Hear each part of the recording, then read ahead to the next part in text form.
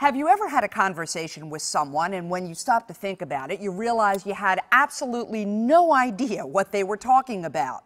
Now, I'm not talking about your spouse or your significant other because trust me, that would probably be another entire set of videos. But what I'm talking about is an example like this.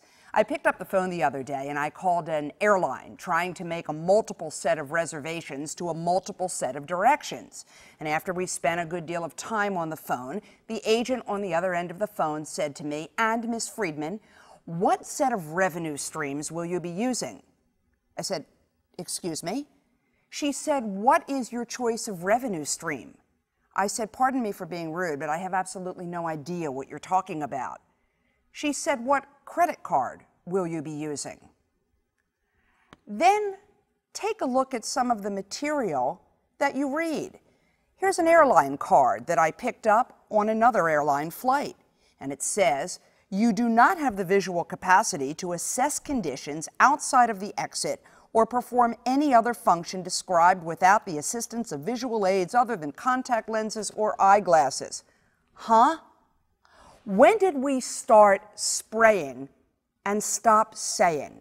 If you have something to say, rule number one, get rid of all the excess words and just say it. Think about the bottom line. Just say it.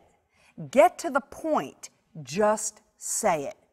Rule number two, how do we say it? How do we condense that information and make it mean something to someone?